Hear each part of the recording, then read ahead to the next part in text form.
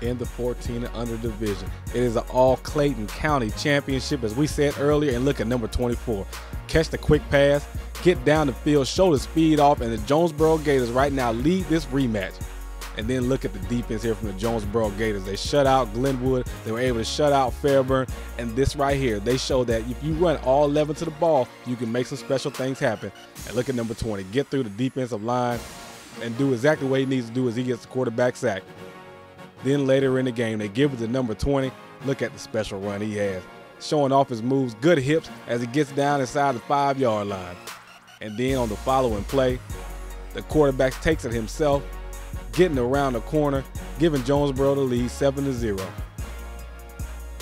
Then you see here the Riverdale quarterback goes back to pass, and it is that same man that took the touchdown pass in on the quick screen, gets the interception, giving Jonesboro the ball in good scoring position. And now they go to the man, Montavian. They call him Lloyd Brooks because he looks like the singer Lloyd. Gets into the end zone, and the Jonesboro Gators have just won the B2C championship for the 14 and under age group.